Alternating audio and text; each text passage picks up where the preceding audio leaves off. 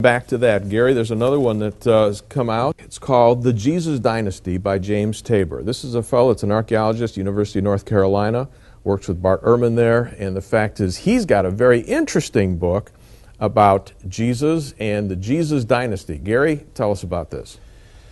Well, unlike some of the other things that are coming out right now, James Tabor is a scholar. He's a University of Chicago grad, department head at UNC Charlotte.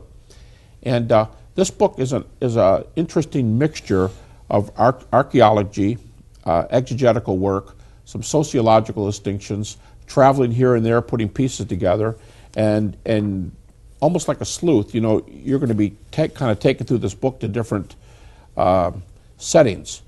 I think some of the major claims in this book that are going to hit the TV and radio waves are that, first of all, he is going to separate the early Christian tradition from a James and Mary, basically family of Jesus tradition that goes this way, and then later the other divergence is Paul.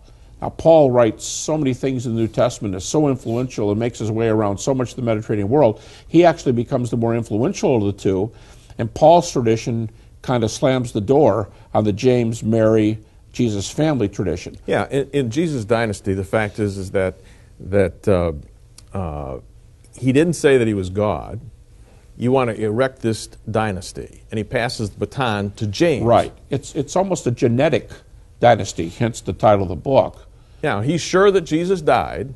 Absolutely. So he contradicts some of the other books we're going to talk about, but he's sure that Jesus died. Right. But then he says that the body was moved by, and then he speculates who it was. He says, comes back to the mother of Jesus. Mary and some of the other ladies in particular moved the body.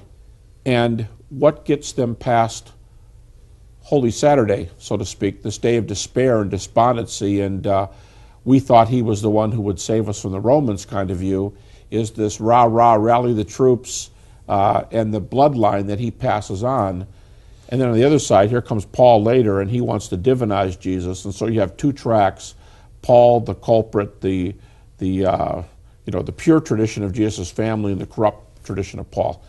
Another one of the key themes in that book is that possibly, and he's careful to say could be, but he spends so much time on it, you get the idea, he thinks this, that Jesus has a father, and it's not Joseph.